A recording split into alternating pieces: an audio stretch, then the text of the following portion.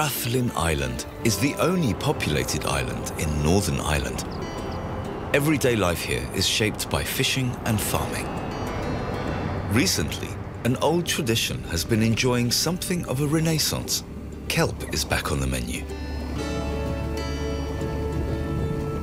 In the springtime, large schools of mackerel pass around the island, offering a tasty alternative to prawn, crab and lobster, which are caught all year round. This is phenomenal. All these plants. It's an edible garden. See the colour change? Oh, yeah. Isn't that gorgeous? Kate Burns' son, Phil McFaul, is a carpenter and the family cook. If you haven't got much, you've always got the option to go and try and catch a fish. Sure, you know. sure. Phil likes to reinterpret traditional Irish recipes and experiment with Japanese dishes in his own style.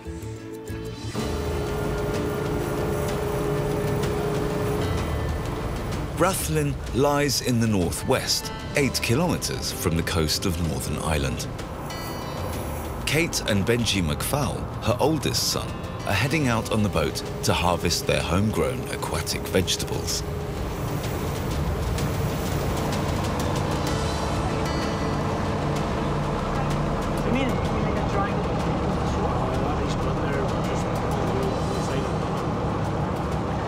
We've got a beautiful day today, but I mean, this is unusual. The weather's not normally just as kind as this, you know. Kelp belongs to the algae family and is grown along large ropes under the surface of the sea. It can be harvested after 5 to 6 weeks.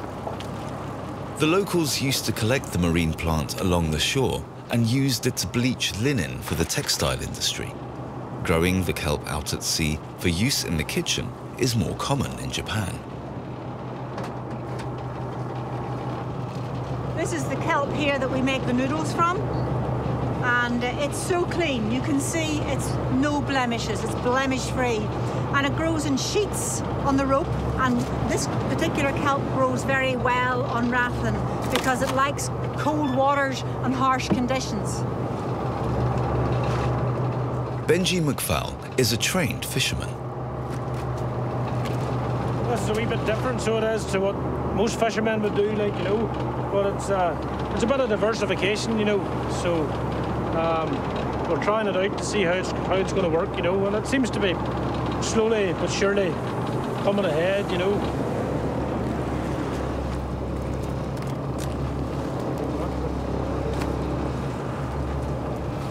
I would say sliced. Yeah. The kelp is cut into ribbons at the port, where Philip has set up an al fresco kitchen.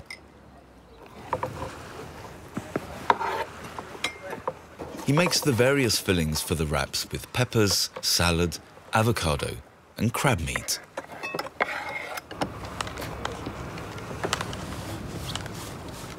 And kelp noodles,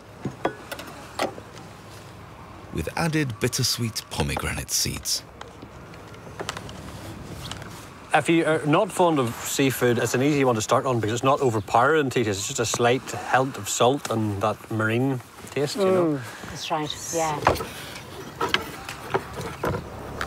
Phil adds some mung beans and fresh crab meat that his brother Benji brought along this morning.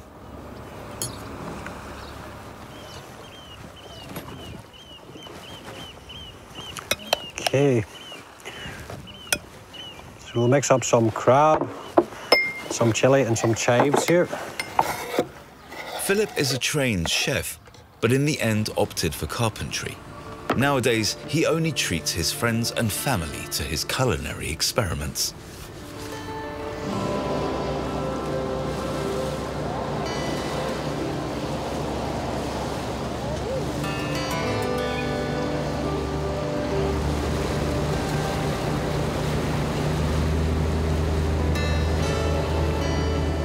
Lunch used to be a miserable sandwich, but now Philip has discovered the sea vegetable for himself. Well, I did travel away. I lived in Scotland for some time, and most people do when they're younger, you know, go away until they find, if you're lucky enough to find work here. But I've been home now quite a few years, and I like it here. There's a lot of opportunity, I think, and it gives you, yeah, you get to do things people wouldn't be able to do in the mainland. No, I like it here, and I'll stay here for a while.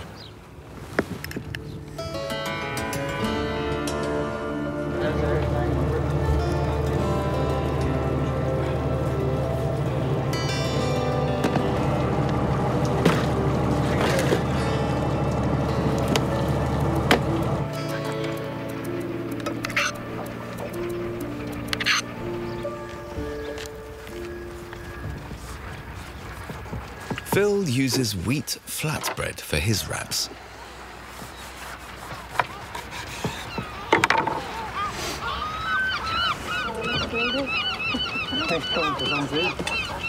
Look at this guy. These are. Excellent,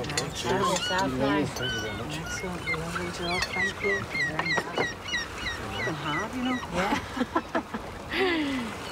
Nice and fresh. Isn't it? The kelp. Yeah, so did these go out to the seaweed ropes Yeah, today? yeah. We actually lifted about.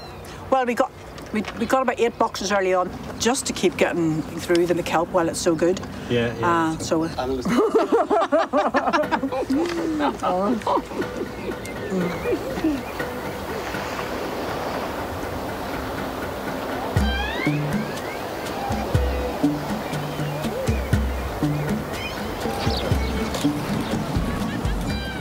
In the summer, plenty of anglers and also some tourists come to the island and take in its natural splendor. But most of the visitors have to leave before nightfall. There aren't too many sleeping options. Rathlin Island has 120 inhabitants, most of whom live near the port.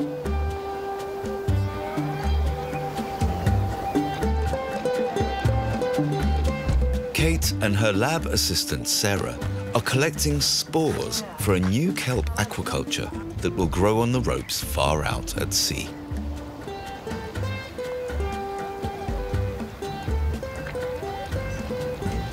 Bingo. They're gathering spores in the algae plant, which move in a similar way to living cells. Yeah, there's some here. Excellent, look. Inside here, there's little nodules called sporangia, and they will release spores. Spores are like the seed. And in the lab, in the kelp nursery, we'll get this plant to release its spores into a jar, and they'll all be swimming around, and then we'll pour them into our tank, and we'll grow them on as tiny little babies. So you have to sing to them. And we sing to them. Oh, there's some there. Actually, that's Nice quite, too, that's yeah. quite nice. Yeah.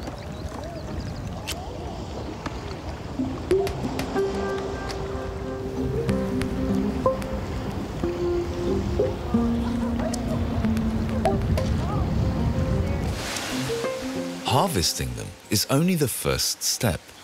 In the laboratory, the dark patches containing the seeds are dried and put in the fridge overnight. When the plants are then put into seawater, the spores are released in one go, a little trick to convince the plant to let out its spores.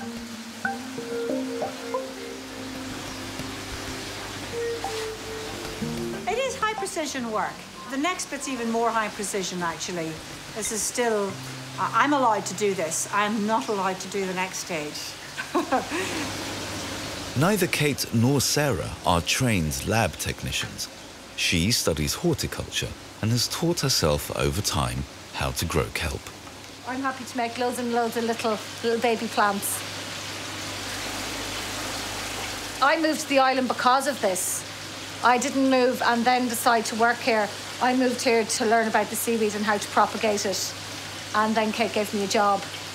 I hung around long enough.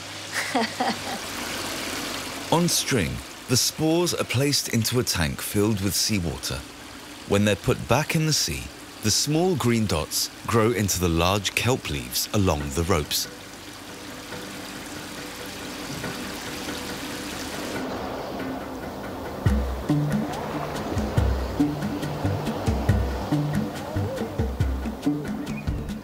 Aside from the harbour area, the island is sparsely populated. Hidden away, there are some active farms. Philip bought a farm in the middle of the island several years ago. It has been empty for a long time and is in need of renovation. But first, he wants to build a small summer hut for his mother Kate in his garden.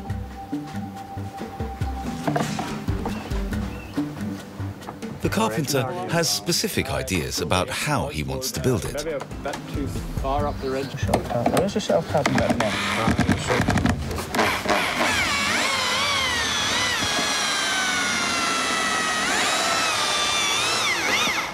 Well, it's mostly made from about 50% recycled material. It's timber and wood I had gathered from other jobs and things. And even this roof sheeting it's extra pieces from big commercial buildings.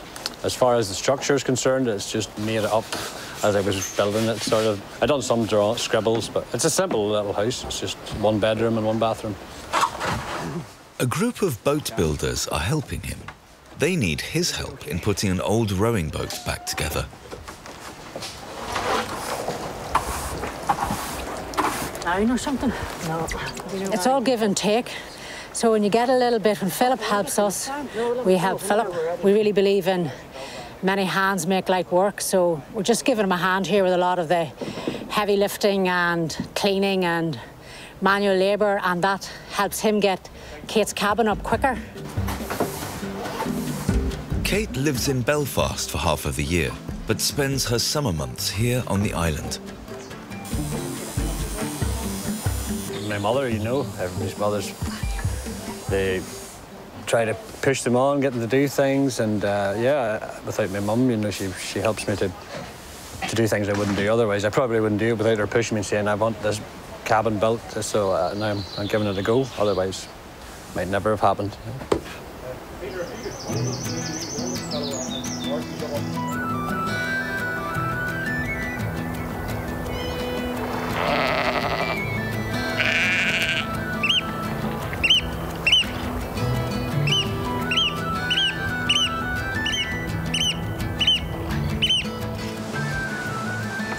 Philip himself lives in a caravan, as he can't move onto the farm yet. He's invited the whole family over for dinner. He gets the ingredients from his garden.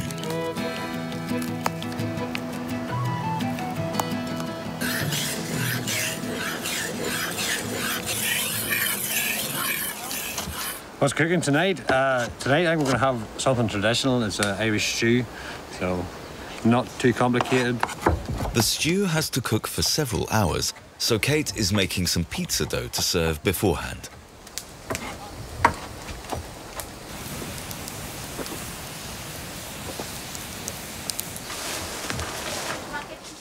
Phil got fresh lamb's meat from his neighbour.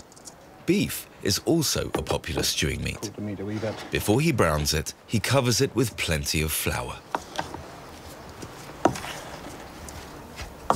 A lot of flour is good. It helps the meat to brown better. Also, then when you add water, it helps to thicken it in the end after the time, you know, the flour cooks through. So it'll thicken the stew. Philip braises the meat with onions, peppers and herbs to add some spice. Okay, we'll get this on the fire here. It wasn't that long ago that the locals all cooked outside, not because they enjoyed it, but because they had to. People didn't have modern kitchens until the 1970s, 80s. Most people cooked just in front of an open fire. They would have had big iron pots and something, a heavy iron pan like this, you know, and everything was done just in the fire. So,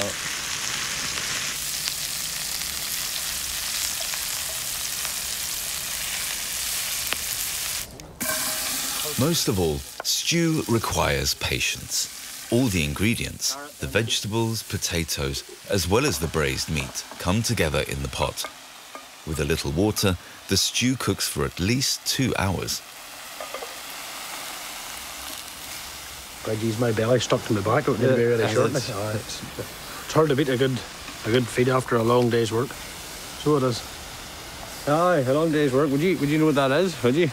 Well, I wouldn't know what a day's work is, no. I don't work. Really shortly. Right there.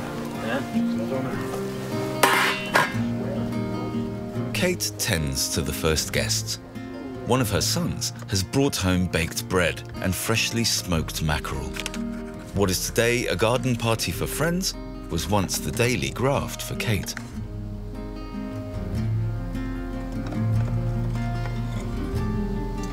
So most people use gas here. We only got electricity in 1991. For the first time we were allowed to have irons, which was really because we'd used gas before. Like you have to be quite diligent. Like it's a constant. It's constant, isn't it? Or is it? Well, it is. I mean, I think as well. Then it was just those were tough times for people. It was one of those things. It's like, would I want to go back to it? Not sure. But at the time, young, full of energy. You know, let's milk the cow. So really, we're quite self-sufficient without it being the good life. So we weren't necessarily doing it for sexy reasons.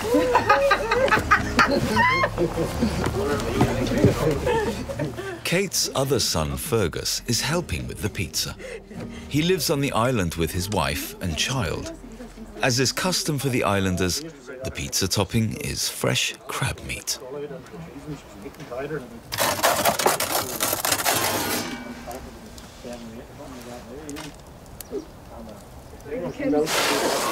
Oh, it's beautiful. The island must have a magnetic attraction. All of Kate's 4 sons have worked abroad, some even in America, but in the end, all have come back.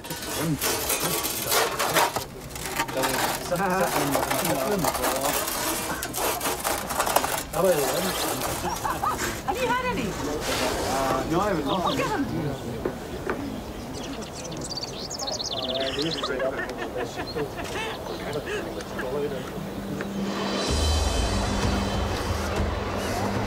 Due to its unique geographical location, the island has an eventful history. From the Romans and the Vikings to the English, the island has been continuously conquered. But these days, it's a little more peaceful. It's famous for its puffin colonies in the north. The strong currents of the Irish Sea offer the birds perfect fishing conditions.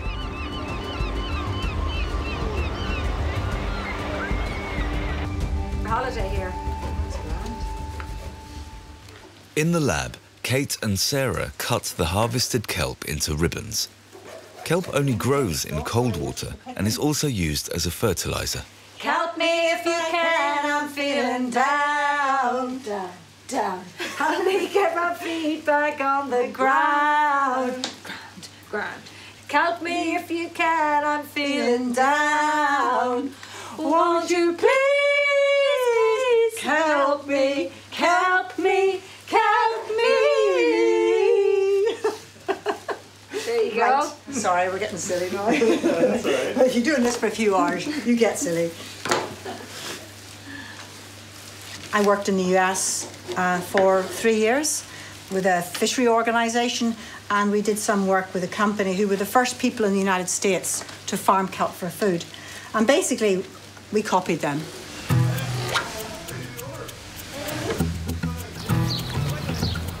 Philip's carpentry skills are in demand. This type of boat has been built in Europe since the Bronze Age. Its owners rebuilt it 3 years ago, and the oars need to be renewed. This is going to make a better difference if our oars back here will not. You obviously don't want it too close to you, though, because if it's too close, it can knock you over the seat, you know. Sometimes you fall backwards into the boat. Philip was born on the island and has been repairing boats for most of his life. He has all the tools and knows every trick in the book. Well, it's just making sure the oars are balanced on the gunnel, and they're not too hard to push down, and also that they're not trying to keep as much of the oar inside the boat as possible, but without them being too close that you would hit each other's hands and cause problems inside the boat. So it's just a matter of figuring it out for each set of oars, because it's different as the boat goes up, because the boat's a different width. As you go up, it gets narrower or wider.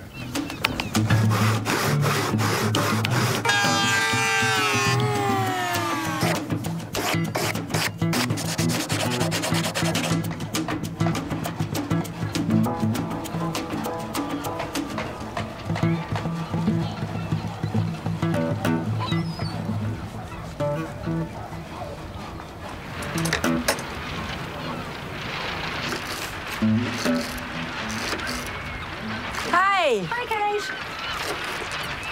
Nice What have I got? nice big piece of fresh laminaria. Lunch. So what are you going to do with that? So, we'll make a nice dashi soup with this. Okay. Well, I'll go ahead and chop the onions then. Yeah, go for it. Yeah, that'd be great. And I'll prepare this. Okay. Sarah and Kate are making an Irish-Japanese lunch, kelp fusion food. Okay. Yes. Ready? Super. Yeah, absolutely. Get on. Put her into the... Get on with it. I'm really hungry. Are you, Kate? Yeah. Let's get this It was in. hard work all morning. I know. So that's just going to go in there. You see the colour change? Oh, yeah. Isn't that gorgeous? Well, the Japanese call it dashi, and it's a type of stock used to bring out that umami flavour, which is that extra flavour that we don't really have here in the West. Well, we have it, but we don't talk about it that much. We talk about sweet and savoury, but they also have this umami. Umami is considered one of the 5 basic tastes and means hearty and spicy in Japanese.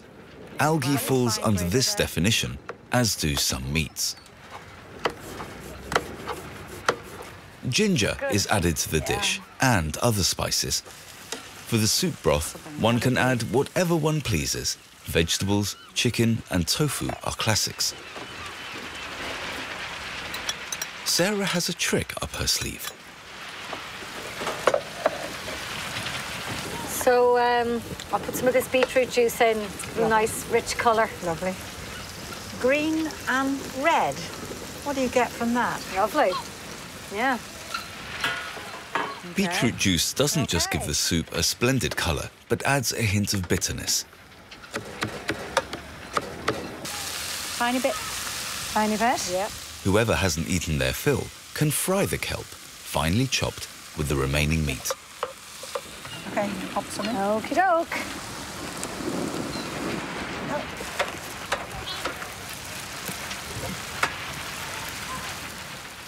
Instead of salt, soya sauce should be added.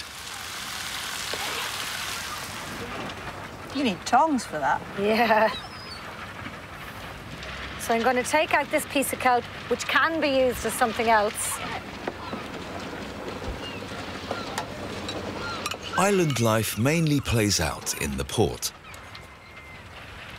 This is where Sarah and Kate have chosen to spend their lunch break. Today they're cooking for their colleagues.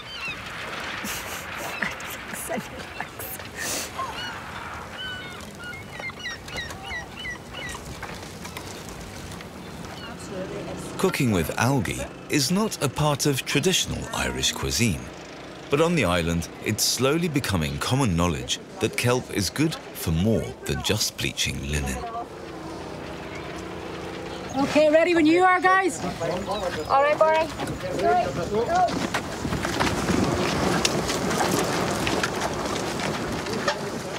The boat is not ready yet, but the team are eager to try it out.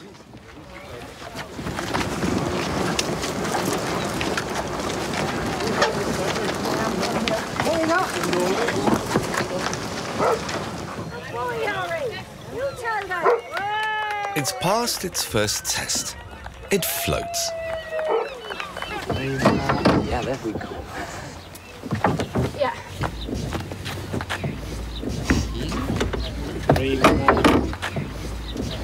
Should be enjoyable. And such a nice day, so. Yep, let's go. Yeah. It's your 1 port.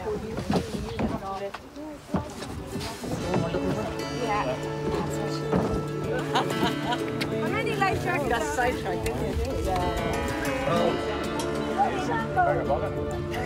Couple of buckets here. Up, look here!